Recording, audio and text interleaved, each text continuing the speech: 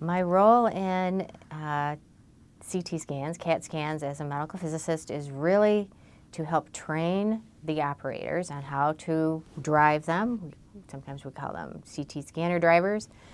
I'm also involved in setting up the pre-programmed parameter settings so that the right amount of radiation gets used for the right kind of exam. We're very, very careful with kids in particular because they can be more sensitive to radiation exposure than adults can. So we have a whole big, long list of very specially designed protocol parameters for kids.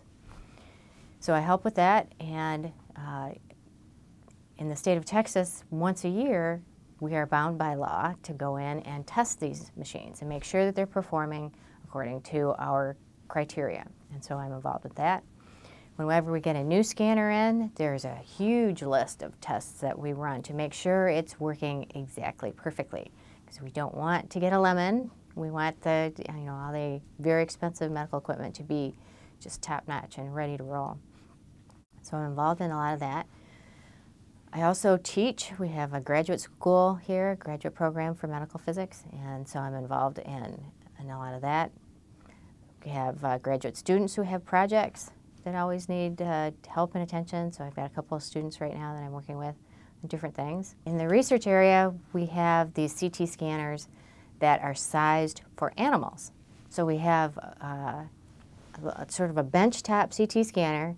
Instead of filling a room like it would for a patient, it's on a benchtop, and it's for mice and rats. So it's a little bitty, miniaturized CT scanner that we use for a lot of cancer tumor studies.